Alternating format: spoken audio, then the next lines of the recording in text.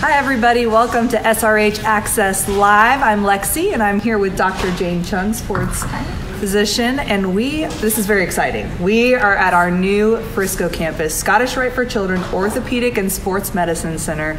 As you can see, we're still putting some finishing touches on the building here. You might hear some hammering and things in the background. It's still a very active situation up here, but we are really excited. And Dr. Chung, can you tell us a little bit about your role as a sports medicine physician? Yes, Lexi. So I am a pediatric sports medicine physician, and basically I treat athletes with sports-related injuries, whether they are old nagging injuries that still need attention or a new injury that just happened over the weekend on the field. And so my goal is to help athletes get back to their sport as quickly and safely as possible. Now, I try to treat these injuries in a non-surgical method. However, there are times when an injury does require surgery. And so here at Scottish Rite Hospital, we have a team of both surgical and non-surgical physicians who are able to treat the whole athlete regardless of the type of injury they might have. That's great. And can you highlight some of the things that you focus on clinically and research-wise? Yeah, so here at Scottish Rite, we're constantly striving to advance medicine through research and innovation.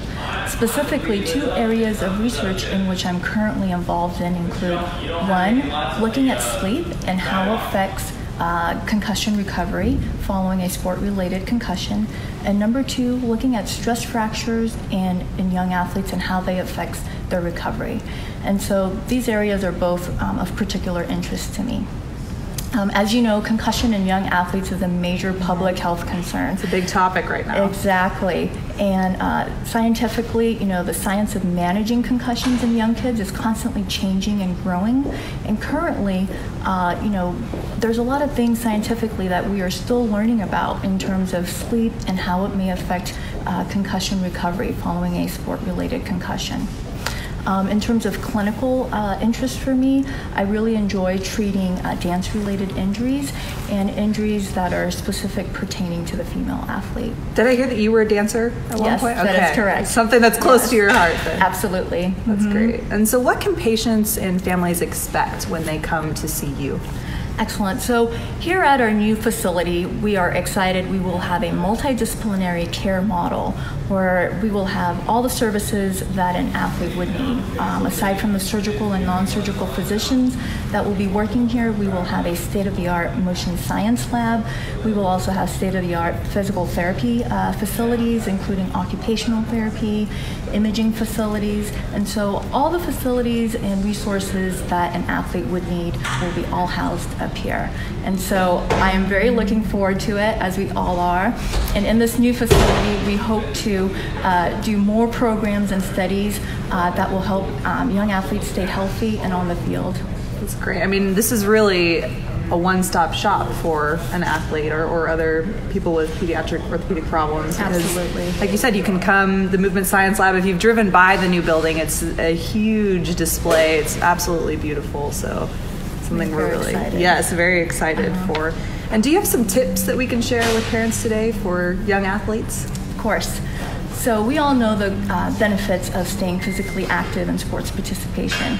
Research has shown us that kids who play sports tend to get better grades, have higher self-esteem, they have higher graduation rates, and decreased rates of anxiety and depression. However, the importance of good sleep is often kind of ignored and pushed under the rug, so to say, in our young growing athletes. Sleep is very important not only for physical, cognitive, and mental well-being, but also growing evidence is now showing us that sleep is very important for athletic performance, injury, and recovery. So I want to emphasize the importance of good sleep and good sleep hygiene, not only for optimal health in our growing young athletes, but also for athletic performance as well. This is something that's important for everyone, but especially for those young athletes. And can you kind of talk to me about, you mentioned sleep hygiene. That's kind of a funny term that maybe people have never heard of. What exactly does that mean, and what are some good tips for that quality sleep you're talking about? So when we talk about good sleep hygiene and good sleep quality, here are some 5 simple tips that parents can try to incorporate in their young athletes. Number 1, I advise at least 8 to 10 hours of sleep per night in our growing young athletes. I also recommend about 9 to 12 hours in our younger kids, ages 5 to 12 years of age. Sounds like a lot, something you really have to plan for. Yes. And number 2, I want them to stay away from electronics at least 1 to 2 hours prior to bedtime. We know that the blue light that's emitted from these smartphones and electronics, they negatively affect the sleeping hormones in our body. And number 3, set a routine. The 30 to 60 minutes prior to bedtime should be a time of relaxation. So you want your body and brain to know that it should be preparing for bedtime, whether it be taking a warm bath or shower, reading a book, meditating, aromatherapy. Some of those are good things to kind of help the body and brain relax. And number 4, you want to stick with a routine. Having a consistent and regular schedule of sleep and wake schedule is very important, and you want to try to keep them even on the weekends as well. And lastly, having a very good sleep environment is key.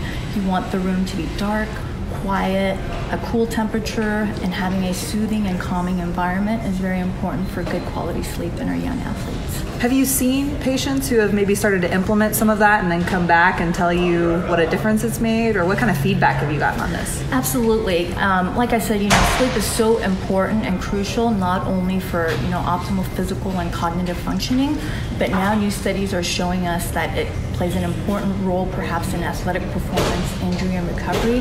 And parents say kids who get a good night's of sleep, they're in a better mood, they're happier, they're more efficient, and there's new research that's starting to show us that they may be at decreased risk for injuries as well. So all the good benefits, and there's lots that we are still learning about. You just feel better, so Absolutely. Easier to perform better when you feel better. Yes. So what are you most excited about for this new facility that's going to be opening?